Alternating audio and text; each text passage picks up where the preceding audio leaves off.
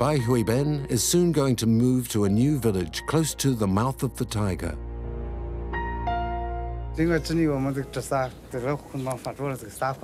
We fought for years against the sand. And this is our new house. The whole village will soon move here. The house is more solidly built against the sand and has electricity and water. Life here is better and more comfortable.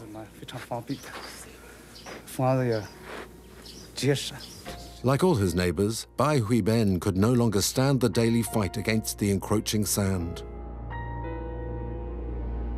Over hundreds of kilometers, an army of peasants are fighting to seal the breach of the mouth of the Taiga. Through this breach pours the sand which threatens to submerge the oasis and to annihilate it.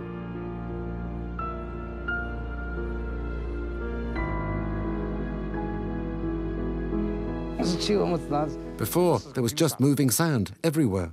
Here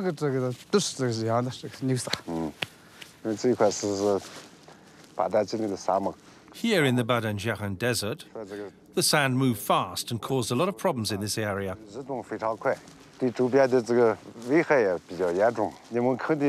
What did you do to improve the situation? Beforehand, there was moving sand which flew everywhere, and we started fighting desertification in autumn 2008. We mobilized 1,000 people to stabilize the sand. The first step was to stabilize the sand with blocks of straw before planting.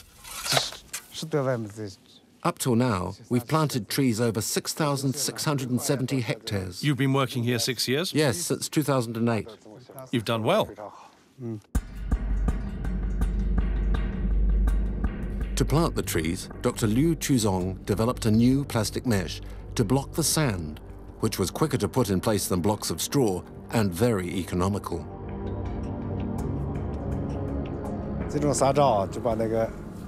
This mesh really stops the wind from moving the sand, as you can see from afar.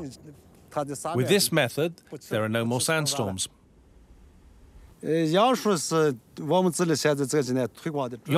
comes from the desert of Xinjiang. It's a type of tree which we've used at Minquin, using our institute's techniques.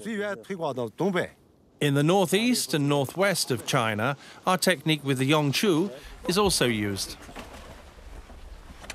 The Gansu Desert Institute has experimented with over 700 different plants. It also uses the suo, which grows in the deserts of Xinjiang at the borders of Tibet. Highly resistant, the suo also uses little water and only needs to be watered when it is planted. The so grow like this after 3 years. The plantations of the mouth of the Taiga have worked. The sandstorms that threaten Beijing have diminished markedly over the last few years. On the Western Front, the Battle of Minquin is a first victory. To win the war, a program of reforestation launched in 1978 led to the plantation of 30 million trees, the equivalent of the land surface of Great Britain. And it will take several more decades of work to complete the Great Green Wall, which should protect Beijing. A second battle is being led on the northern front. This is against the sand dust of the Kupuchi Desert in the province of Inner Mongolia that regularly strikes the capital.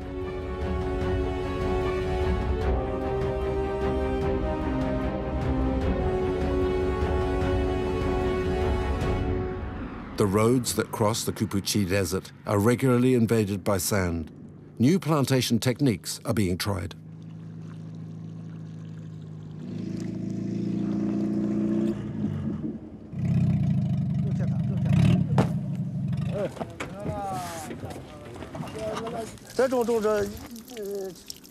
Thanks to this solution, it only takes a few seconds for 2 people to plant a tree.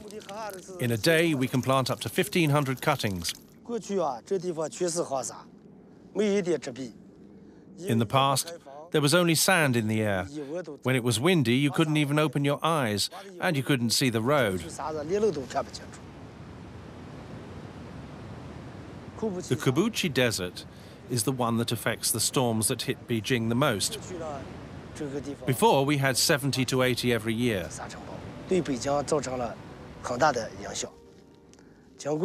Today, after years of work, there are only 3 to 5.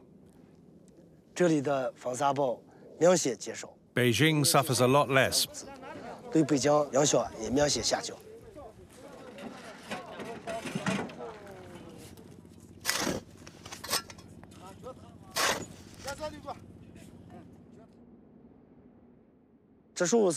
Beforehand, we only worked manually, without any machines. I didn't know how to plant trees.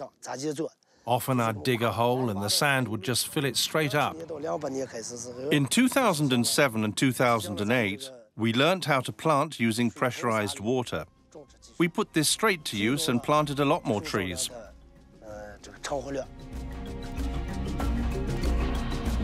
According to official figures, this new method gives a survival rate close to 85% compared to 55% in the past.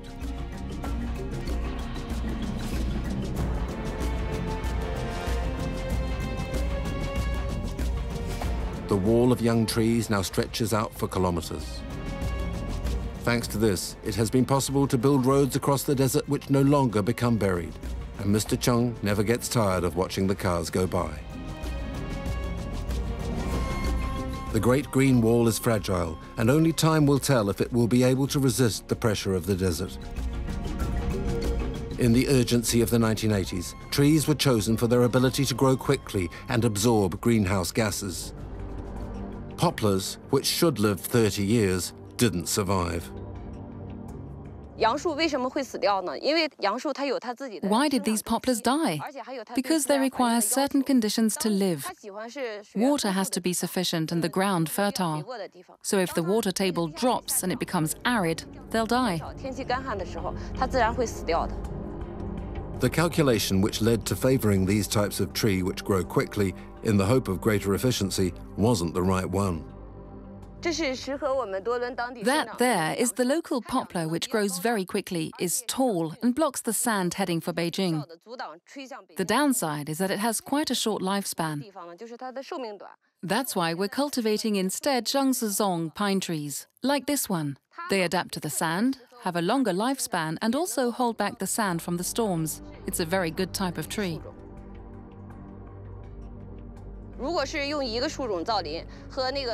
If just one type of tree is planted, there's a greater danger of sickness than if you mix 2 types together. The great lesson that China has learned from its successes and failures is that there is no universal recipe for containing the desert. Each parcel of land has its own types of tree and techniques of plantation. The Great Green Wall isn't a monolithic monument, but a mosaic.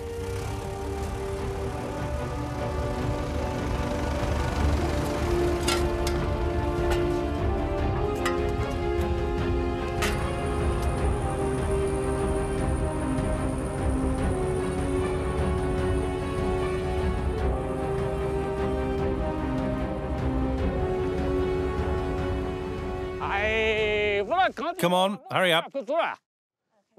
We're still collecting the dead trees that haven't survived the aridity, the heat and the wind. Conditions are very difficult. We've planted several kinds of tree like Chungsu Song, woodland pine, Shentao, wild peach, and Shalu, sand willow. Shalu adapts best, then Shentao. For Chungsu Song, woodland pine, it's more complicated. The tanker makes intensive watering possible when planting, but the water is very quickly absorbed.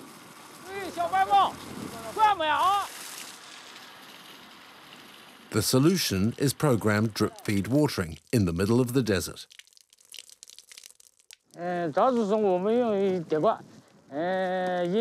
We water this type of pine twice a week during the first year. Then the second year we water it once every 2 weeks. In this zone there are around 200,000 pines.